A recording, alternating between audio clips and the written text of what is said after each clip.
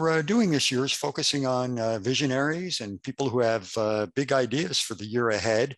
So we're asking everyone on the list if you could tell us, what is your big idea for 2022?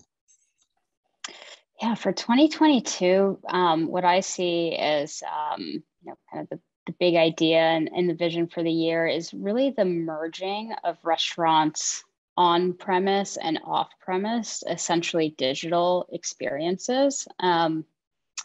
Previously these have been two separate experiences with different technologies for each. And, obviously everything changed with the pandemic, but before then, in 2018, about like 30–40% of restaurants' revenue was off premise. And today that's more like 60 to 70%. And even at Bento Box, we saw like a 55% year-over-year increase in online ordering and revenue outside of restaurants' direct channels. And so it's really important to help restaurants connect these dots and deliver a consistent experience to diners. And it's not reserved for just the top tier restaurants anymore. And we all know that digital adoption and transformation has been a hot topic over the past year, but this is what I'm thinking about is much beyond just adoption and much beyond, the topic of fragmentation and connecting systems. It's really thinking about how do restaurants really create truly one experience for diners, and how does that experience translate between the on-premise and off-premise? How do restaurants bridge that gap? And one way to think about it is, really this concept of a regular at a restaurant. And, you think about, when someone walks in the door and they recognize your face, or, if it's off premise or through digital channels, maybe they're engaging in some sort of loyalty program through online ordering.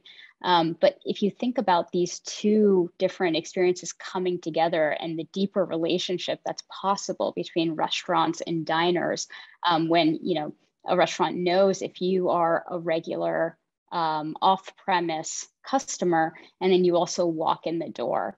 And I think that could be really powerful and really helps restaurant achieve what they are looking to deliver in terms of a very hospitable experience. And it's an evolution that's already happened in other channels, like, for example, retail.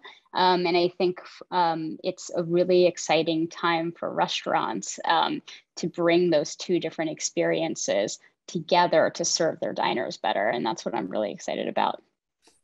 Well, terrific. Yeah, it sounds like pretty lofty goals for the year ahead, and a pretty exciting vision for the industry.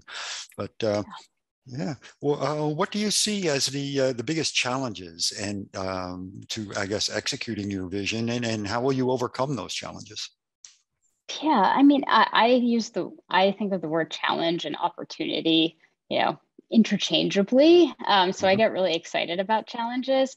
I think that there's two major challenges. I think that the industry continues to face uncertainty and continues to evolve. And then the second, a challenge for us, but a really great thing for restaurants, is that restaurants really have choices now when it comes to technology. And while it's competitive for our business, I think it's great for the industry because it motivates us as technology partners to do better, to price competitively, to create, truly valuable solutions. And when I think about how Bento Box will approach these challenges, it goes back to just a relentless focus on our customer, which is the restaurant.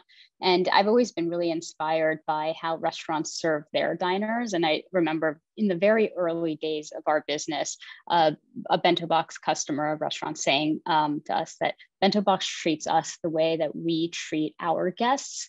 And that's something that, I always want to make sure that we don't lose sight of, and that we lean into when we think about how to overcome challenges, just really being focused on solving problems for restaurants and creating value.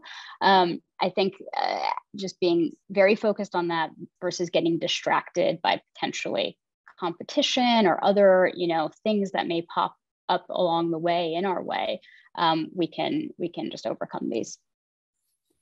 Terrific. All right. And what are the specific restaurant technologies that you see gaining traction in the year ahead? Yeah, I mean, I think there's so much happening right now. The ones that I'm really excited about is first, like really creative solutions to first party data and helping restaurants manage that data. And restaurant owners didn't start restaurants to become technologists. So take organizing data and acting on data is not the reason that they got into their business. And so I think while as opportunities open up with different, legislation when it comes to marketplaces and what they're doing with diner data and giving restaurants access to that, and also just the technologies that are more in the realm of first party that are offering this data to restaurants, helping restaurants analyze that and synthesize it and make it actionable, and so that they can become smart marketers and smart technologists, but in a completely automated way where they can really focus on what they do best, which is running their restaurant, creating great food, creating great experiences. So that's one technology. And then the other one, just focusing a little bit more on back of house, is technologies that create automation to solve staffing issues. Obviously, staffing has been a huge issue over the past year. Even the most recent job reports are showing that the restaurant industry has plateaued at 1 million less workers than pre-pandemic levels. So this is going to continue to be an issue. And I think helping restaurants have technology to handle more tasks, especially tedious ones like keying in orders in just an automated way, avoiding errors, will allow restaurants to operate with fewer but happier and higher paid employees. So I think that technology will be really crucial in 2022. Mm-hmm. Yeah, I've heard a lot of restaurants talking about both those areas, gaining more control over their data, and also looking for technology as a way to help them cope with the labor crisis. So yeah, very important issues for the industry going forward. Yep. But how do you see Bento Box itself evolving in 2022? Yeah, I mean, this is going to be a big year for us. Bento Box is now part of the Fiserv family, which includes Clover POS as well. And our evolution certainly takes into consideration the resources that we have access to now as part of this larger company. I think we can help restaurants solve the fragmentation that exists in technology, and really goes back to my big idea and vision for 2022. Historically, we've focused on solving the digital experience for restaurants, but I'm really looking forward to broadening that to deliver a blended, off-premise, on-premise, digital, in-person diner experience across channels that really helps drive deeper engagement for restaurants and diners. We're going from like 14,000 restaurant locations to being part of an organization that can reach over 300,000 restaurant locations. And so just being in a position to be able to reach that many restaurants and provide them with technology to help them overcome the challenges they face today is going to be a big part of how Bento Box evolves and scales in this coming year. Well, terrific. It sounds like you've got a lot on your plate, so to speak. Yeah. But well, good luck. And it was great speaking with you, Crystal.